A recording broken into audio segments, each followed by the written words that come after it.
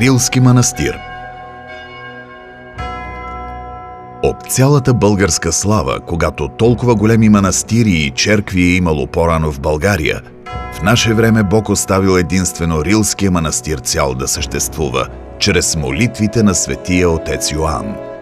Тези думи са написани от Паисий Хилендарски през 1762 година в история славяно-българска, но са в силата си и днес. Рилският манастир е изключителна духовна обител, дали поради житието на своя създател Иван Рилски или по воля на съдбата, която го е запазила в размирните години от българската история, но това е манастирът най-обичан и тачен от българския народ. Той се намира в Рила планина, непосредствено до горното течение на Рилска река.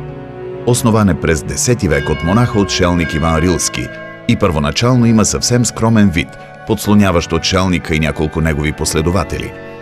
По време на Второто българско царство през 13 и 14 век манастирът е щедро даряван от българските владетели и е построена нова каменна църква и кула до нея, която е запазена и до днес. През 15 век Рилската обител е опожарена от османците, а монасите изгонени. Българското възраждане донася пълно възкресение на манастира с подкрепата на руски царе и заможни българи и го превръща в книжовно и просветно средище. Любовта на българските майстори-строители и зоографи към духовното наследство се излива в неповторимия архитектурен облик на манастирския комплекс и уникалните стенописи.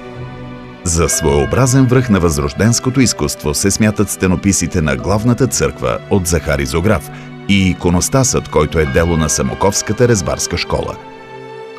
Днес Рилският манастир е най-големият в страната.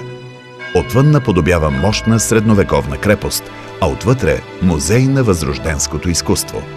Красивата църква Рождество Богородично и манастирската магерница са истински шедьоври на възрожденската архитектура. Забележителни са стенописите по арките на дворните фасади, в гостните стаи и в черквите, които са дело на майстори от Самоков и Банско. В съборната черква са съхранени мощите на свети Иван Рилски, светецът, чийто дух е посят в манастира.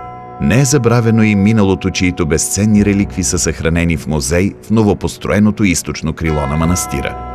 Тук са портата на Хрелювата черква, оръжието на манастирската стража, старинни монети и черковна утвар.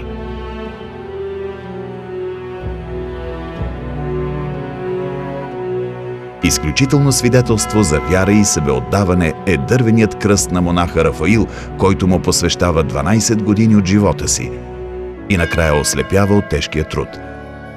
Но такава слепота винаги е съпроводена с изгряване на вътрешното слънце, което е обляло неповторимия Рилски манастир. Съграден с толкова любов, Рилският манастир днес е признат за културно богатство с изключителна стойност и е включен в списъка на световното наследство под егидата на ЮНЕСКО.